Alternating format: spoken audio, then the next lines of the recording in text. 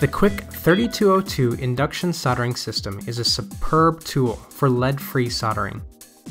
It puts out an amazing 90 watts of power. Its maximum temperature is 500 degrees, and it has a temperature stability of up to 2 degrees. It does all of this despite its compact size. Even the stand for the handle of the soldering iron, which isn't the most important part of the machine, is solid, and the iron's handle is ergonomic and made very well.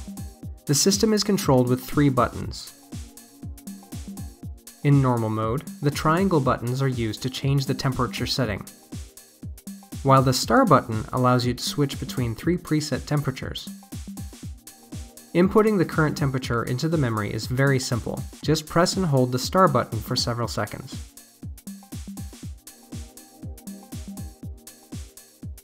When the device is switched on for the first time, there is a loud beeping sound that happens every time you press a button. However, it is very simple to switch it off. Just press and hold the 2 temperature control buttons for a few seconds. Unfortunately, those buttons do not switch off the noise that the cooling system makes. Of course, because this is an induction system, we'll just have to deal with that.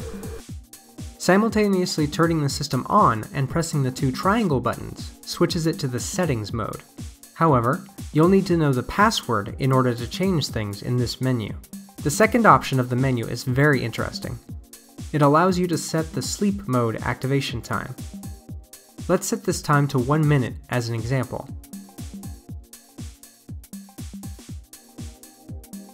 During this time, the system was not used. When you see dashes appear on the screen, it means that sleep mode is active. However, if you simply take the soldering iron out of its stand, everything will be back up and running. The third option in the menu is also worth mentioning, as it allows you to choose one of the 5 temperature profiles for the station. Another great feature of the 3202 station is the possibility of temperature calibration. If you press and hold all 3 buttons, the machine switches to the calibration mode. Just measure the temperature of the tip with a thermometer, enter it into the system, and save it. That's it.